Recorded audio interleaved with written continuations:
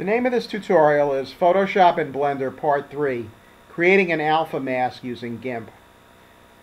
In the previous tutorial, Part 2, we saw how the alpha mask of the scene was used so it could work as the foreground image in the AlphaOver node to combine a foreground with a background. In this tutorial, I'll show you how to use the Gimp to create an alpha mask for my locomotive JPEG image, which does not have an alpha channel.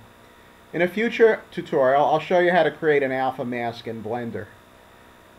The first step is to separate the locomotive from its background, using the various selection tools the Gimp and Photoshop as well offer. The Gimp has 7 different selection tools. It's a time-consuming and detail-oriented process. And of course, the more detailed the selection, the better the result. I don't own Photoshop. I suspect there may even be more selection tools in it. Regardless, the process is the same. So here's the process in the Gimp. Open up the original locomotive JPEG image, which does not have an alpha channel. Now we need to select the locomotive, extracting it from its background. Note that the dimensions of the locomotive are 2,592 by 1,944 pixels. I will do a rough outline of the locomotive to get an approximate selection using the lasso select tool. Don't worry about a precise select. Just make sure that the entire locomotive is included in the lasso select. We can refine the result later. The purpose of this tutorial is not to show how to do a precise select in a 2D image editor, but rather to show the procedure for creating an alpha mask. Now I'll open up the Layers dialog. From the Windows menu, select Dockable Dialogs and then Layers. You could also press Ctrl-L as the shortcut. I'll also add the Channels dialog by clicking the little right arrow that says Add, this icon, and selecting Channels. The JPEG image has red, green, and blue channels, but no alpha channels. To add an alpha channel, I'll add a layer mask. Layer, Mask, Add Layer Mask. I'll change the option from the default, Initialize the layer mask to white, to Initialize from Selection. Click on the Layers dialog.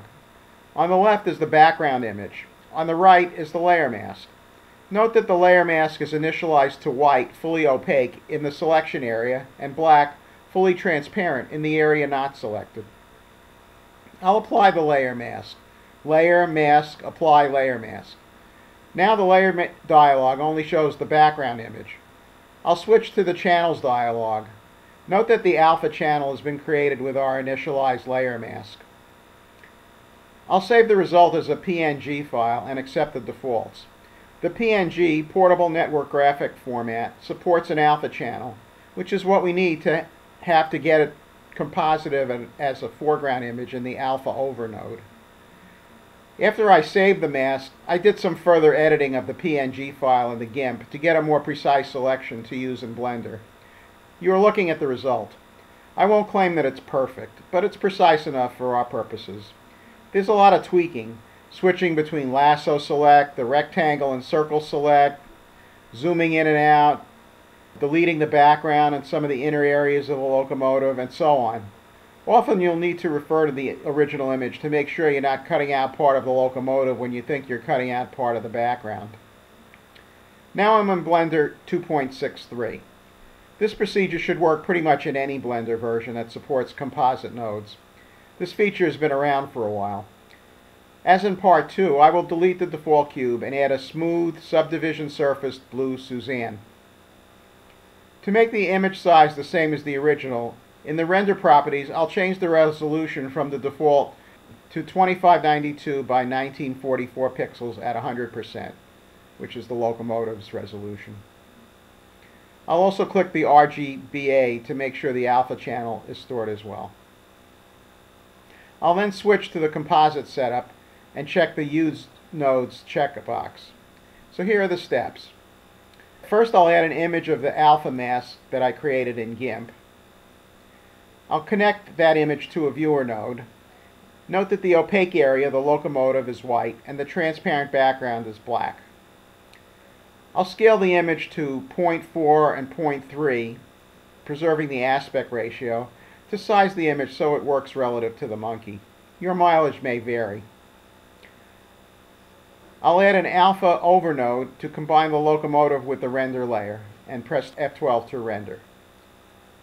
Now I'll connect the locomotive as the foreground with Suzanne as the background in the AlphaOver node. The foreground is the bottom socket, the background is the top. This is a bit counterintuitive. I'll connect the AlphaOver node to the composite node. Now I'll switch. I'll AlphaOver Suzanne as the foreground and the locomotive as the background. And here's the result in the Gimp. The Convert Pre-Mold checkbox in the AlphaOver node can have a major effect on the node's output. If it's not checked, the sky color affects the background output, as well as the tint of the locomotive. If checked, the alpha mask, black, is outputted as the background. I'll go into the World tab and change the sky color to a red color, with the Convert Pre-Mold checkbox unchecked to demonstrate this. And now I'll check the Convert Pre-Mold checkbox, so you'll see the difference. Most of the time, you'd want Convert Pre-Mold to be checked.